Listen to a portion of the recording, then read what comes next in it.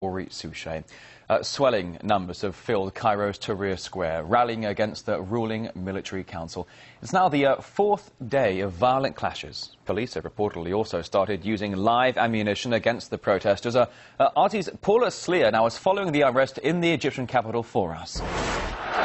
Paula, thank you for joining us today. I know it's very noisy where you are. The gathering behind you looks massive. How's the mood where you are?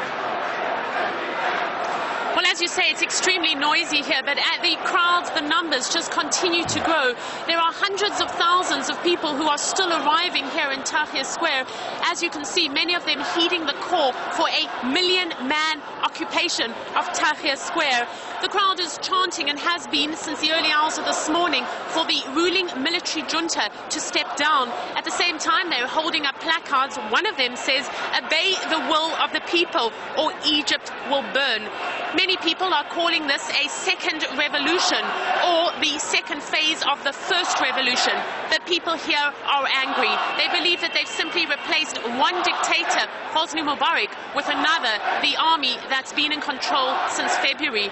Now, we are hearing reports that the clashes between protesters and security personnel that have been taking place in two streets that separate Tahrir Square, where I am, from the nearby Interior Ministry are over. But that's preliminary reports, and I'm still hearing ambulances ferrying in injured and wounded people.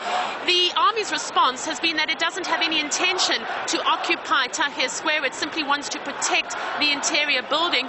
But we have been hearing reports from doctors that the army has been firing live ammunition. Doctors saying that they've been treating patients with bullet wounds to the head, with gunshot wounds to the head and the neck, and with severe bruises all over their body. The police have also been using batons to beat the crowd. There are other rumors circulating that the police are using a new kind of tear gas. No way to verify that. It might be true, it might not be true. Certainly there is a lot of paranoia and a lot of fear going on at the moment.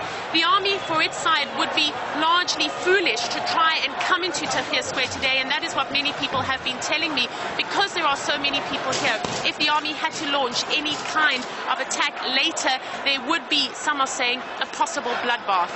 Paula, we understand that the cabinet has offered to resign now just days before the election. Some might think that would appease the protesters to some degree. What's the next step now for the military council?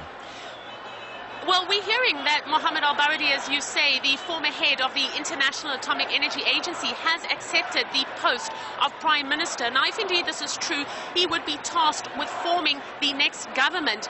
The ruling military did say that it was first going to appoint a Prime Minister, and only then would it announce that it accepted the resignation of its government.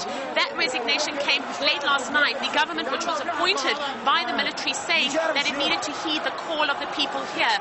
All of this is an attempt by the military to try and bring the situation under control, to try and answer the demands of people here. But people here say that it's simply too little, too late. People say that it doesn't matter whether the government is stepping down or not. They want the army, the Supreme Council of the Armed Forces, known as SCAF, to step down, because if they don't, they are the ones that are still in charge. Now, you hear behind me the crowd erupting again.